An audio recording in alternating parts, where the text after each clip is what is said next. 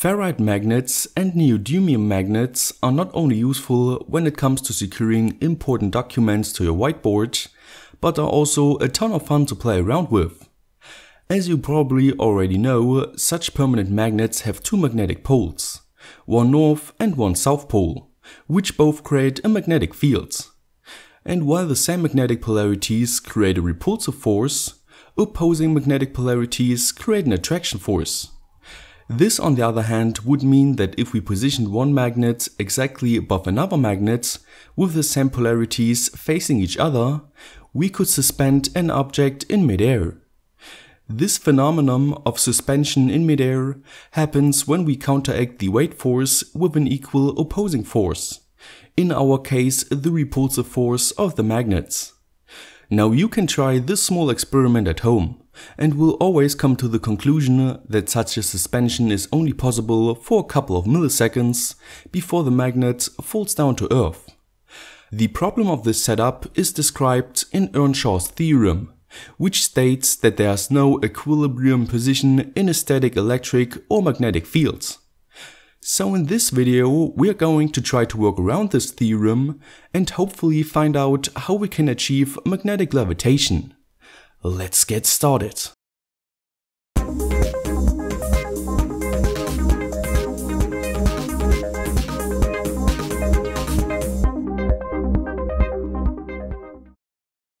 This video is sponsored by JLC PCB, where many engineers turn designs into real boards to make projects more professional. Order high quality PCBs for insanely low prices, currently even with free shipping. The solution to our problem is this metal cylinder with two wires coming out of it. By applying its nominal voltage of 12 volts to its wires, current flows through it, which apparently turned it into a magnet. But of course not a permanent magnet.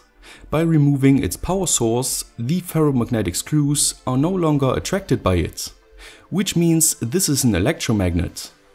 Now if you do not have one of those laying around, you can easily build one by winding a lot of enamel copper wire around a ferromagnetic rod, like a screw, and powering the coil afterwards with a voltage source. But we are getting off topic here. The reason why an electromagnet is the solution to our initial problem is because its magnetic field is not static. We can turn it on/off whenever we like. But simply replacing the lower permanent magnet is not the solution either, since the repulsion force would still not create a stable system. You can think of it as trying to balance an object on the palm of your hand without moving. It does not work. So instead we should position the electromagnet above the permanent magnet, whose attraction forces would now create a more or less natural stability. Next, we need a closed loop feedback system, which tells our electromagnet to turn on or off. Logically, the electromagnet would need to turn on when the permanent magnet falls below a certain threshold value, and turn off when the permanent magnet gets too close to the electromagnet. A suitable sensor for this task would be this SS495A linear Hall effect sensor. By connecting it to 5 volts according to its datasheet pinout and measuring its output voltage with a multimeter, we can see that its output voltage decreases or increases from a start value of 2.5 volts depending on which polarity of the magnet gets close to it.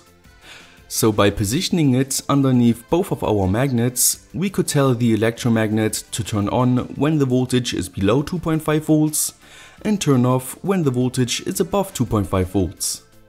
This way the permanent magnet would theoretically oscillate and thus be suspended in midair. In order to simplify the required circuit a bit though, I got myself a pre-made circuit for my Hall effect sensor. This one offers an analog and digital output and is based around an LM393 comparator IC. By using the continuity function of my multimeter and thus reverse engineering the circuits, I came up with this basic schematic. Now when the permanent magnet gets too close to the Hall effect sensor, its voltage value falls underneath 2.5 volts.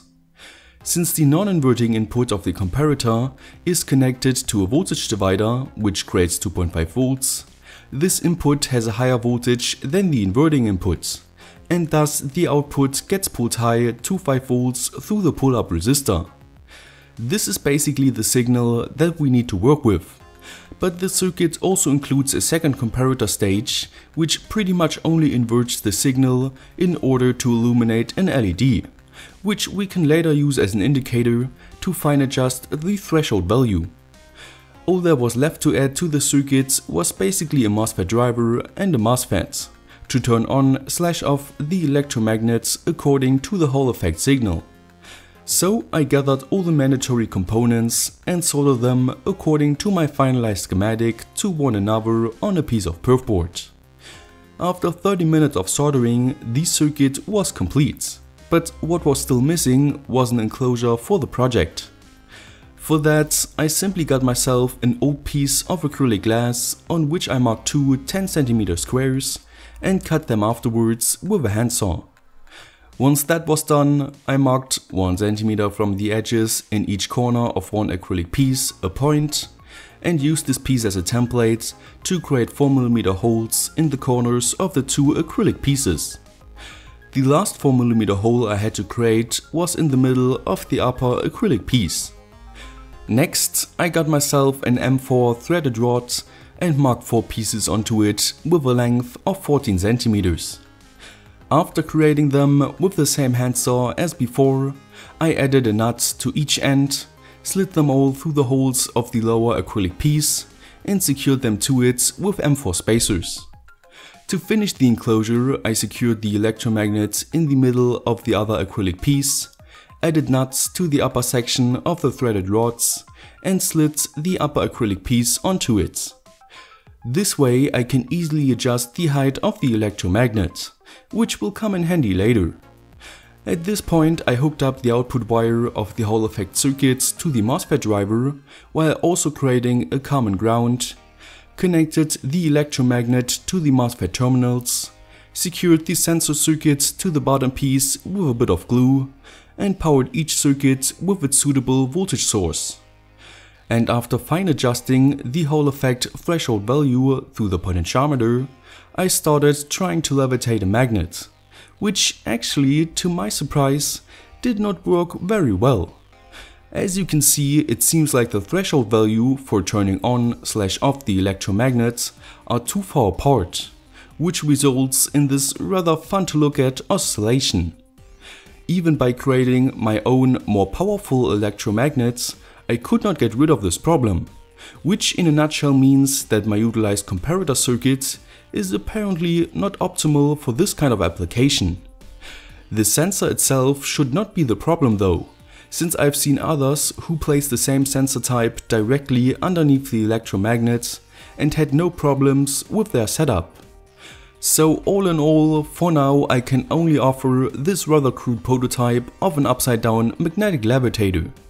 But we are not at the end of the journey here, since the majority of commercial products place the electromagnet on the bottom and not the top. But that is a subject for another video. Until then, don't forget to like, share and subscribe. Stay creative, and I will see you next time.